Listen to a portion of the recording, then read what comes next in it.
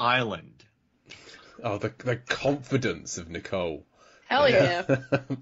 Nicole knows what's up. Yeah, she's like, we're on an island together. Trust me, I'm your type. Yeah, we're on an island. All right. And I'm like, wait, what? Yeah. That was kind of like never explained why he didn't like her. You know what I mean? Because like he makes it a point and he's like, no, I just don't like you. And like to say it out loud. And it's like, I thought they were going to like reveal there was something else happening. I kept thinking there was more reveals than there were in a way. Twist upon twist upon twist. I guess. I don't know. Her whole personality though was, and you're sleeping with someone on the team. And also you smoke. Yeah. That's what you get. You don't treat the lady from The Mummy and The Mummy Returns like this. No, she's great. And she's a good screen presence too. And I also thought like that was going to be more because, you know, rightfully so, she's more upset and more affected by Slater's death. So it's kind of like, I thought maybe they'd reveal that or talk about that a little bit more. But I think that's like the core of the only beef I have with this movie is like, we really don't get to know anyone. And I don't need like mountains of backstory, but I think a little bit more could have made it a little bit like more cohesive overall. Yeah, I agree. And well, she's the next death, which we've already discussed. The acid cigarette. Hard. Lucas has predicted like that she will storm off and needs to get some air. Well, I suppose because she's still affected by JD's death, etc. So needs to go out and has a cigarette. Dies hard from the inside. Are we all thinking the same thing right now? What are we all thinking?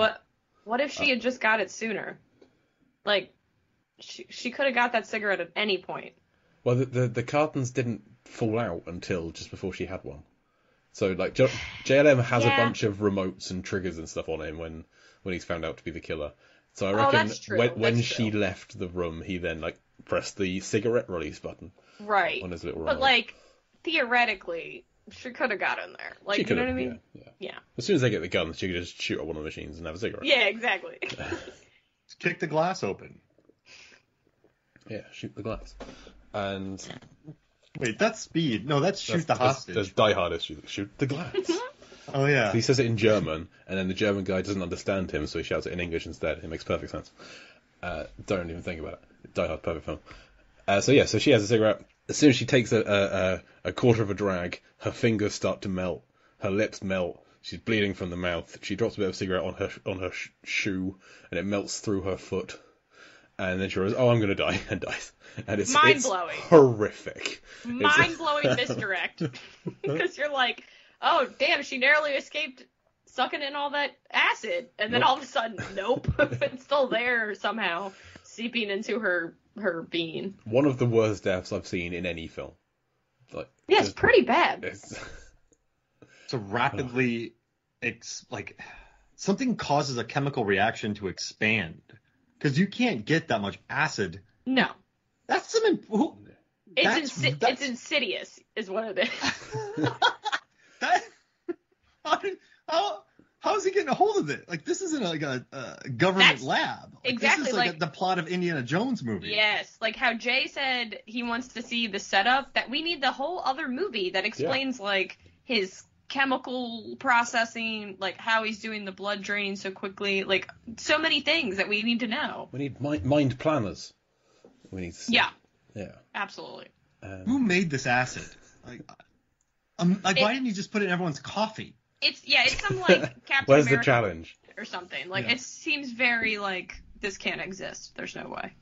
Did it need a reaction with liquids since it's in the cigarette safely? Or great fire. Question. Maybe it needs to be lit, like once heat comes into contact with it. Right. Oh. But there must be a lot of it because it's in every pack of cigarettes, and presumably every cigarette in that pack needs to have the acid in it. Also a good question, or also a good observation. Did he know her brand? Wait, did he know her brand? I don't think that could have saved time. I feel like it didn't matter because there was nothing else available. Yeah, I've never smoked, so I don't know. And I do feel like when he flips the switch, they show at least at least 5 machines around the island. So that's at least 5 packs of cigarettes. Yeah. Did I make this up in my head? When she was walking out, I could have swore she saw a single pack of cigarettes laying there. She did, yes. Oh, okay. Cool. Yeah, because that had just fallen out of the one that she... I suppose when JLM was setting up the traps, he didn't know exactly... He's not that good enough of a profile to know exactly where she would be on this mysterious island. He just placed them around. Yeah, every like cigarette machine. Yeah. How much would it be better if she just like, ooh, cigarette, and then ooh, another cigarette, and then just leads her into like a pit. Leads into a bear piece trap. of candy. Ooh, piece of candy. Yeah, just like into a pit of vipers and pit bulls and razor blades. This is her weakness. Razor blades and vipers and pit bulls. It's almost more believable that like the lighter would have done something. Yeah. Oh, the lighter explodes. I guess that would be too similar to Vince's death with the gun. Yeah, which I think is that the next death. That is. So yes. So Vince.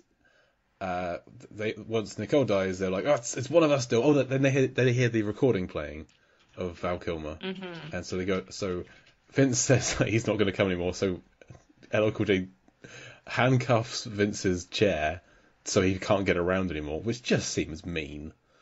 Yeah. I didn't fully grasp the logic behind what was going on there, but fine. So Vince stays behind.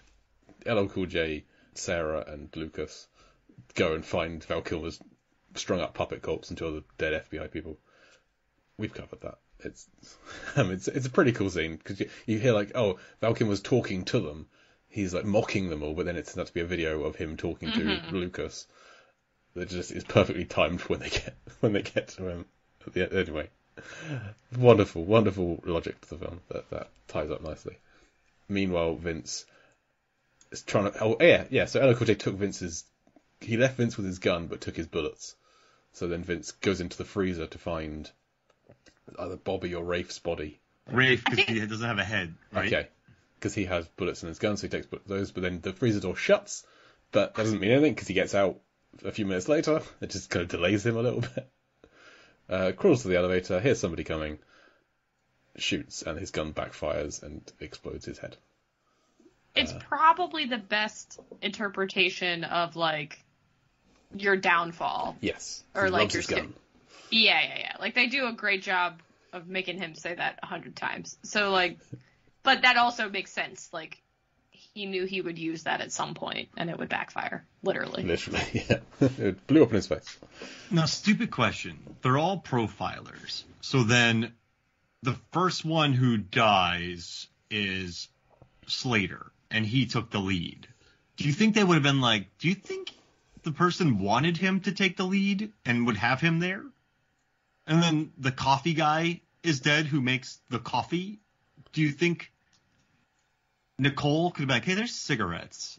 And they've already done the coffee bit and the leader bit. Like, I might be in trouble here. Or is it just too late and they're tired and they're afraid? Well, and they're not really profiling.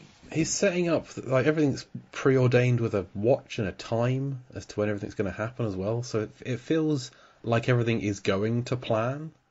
But wait, I think you're asking like, should she be like aware of what's happening here, put it together and not go towards the vice? Is that what you're saying? Oh, I see. Yeah. Sorry.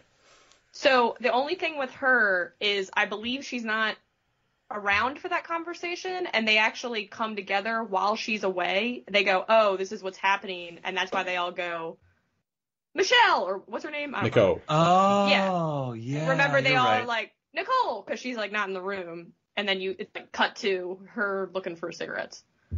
I haven't seen this movie in a while, and that's fair. She was standing by the nitrous, like those liquid oxygen. I thought those things were gonna blow up when she was smoking. Yeah. Because she just goes to a really horrible spot to smoke, and I was like, is she gonna blow up as well as getting acid? Well, that would make sense because they make a big deal of pointing out the canisters as they arrive at the island. I think, okay, that's Chekhov's gas canisters.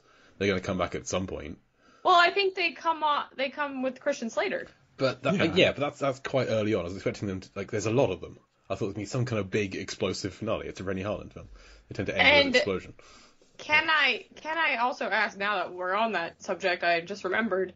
Also, did they say that those canisters were used to create Arctic-like temperatures on the island for the seals to train in. Did I get that right? Was that in the water? Or something? I don't know. Like, at one point, they're, like, hanging out, and there's, like, snow appearing around, and I was like, I guess this is debris. I don't know what's happening. I was very confused on that part. Yeah, that was snow. Rennie Harlan said he bought candles that burnt, and then they would have big fans blowing it, and it was supposed to be snow. But, like, islands off the coast of South Carolina do not get snow. Am I correct? Guys, you need to fact check me here. Was it off of Virginia that they went to? Yeah, I'm sorry. Yeah, like wherever Roanoke is. So, yeah. Yeah. I could see that snowing. No! In Virginia? I live in Maryland. I don't think you're gonna get that much snow on an island. Do you think? I mean, it's right off the coast. Hold on, I gotta get me a glimpse of this. I have no idea, so I'm just gonna let you two fight it out. Okay. No, it's in. Oh, it is off the coast of North Carolina. It is North Carolina, yeah. You are right. Even more suspect. I mean, I guess you could get like a storm there. I don't know. I guess snow, but it just seemed like casual snow. You know what I mean? Like there wasn't a bad weather moving through. I guess I get snow in Georgia, so I guess North Carolina would get some snow as well. I'm not saying it can't happen. I'm saying, you know what I'm saying? Yeah, I'm with you. Like it's a rarity. Okay. That would happen. It just struck me. I was like, wait, where? I thought they were on an island. And I was like looking around. But all right. Yeah, what was the bit about? Why did they mention Roanoke? This is another like almost like a red herring that didn't really go anywhere. Yes. Which I was like, cool bit of trivia because I like that story. But also, why is it here?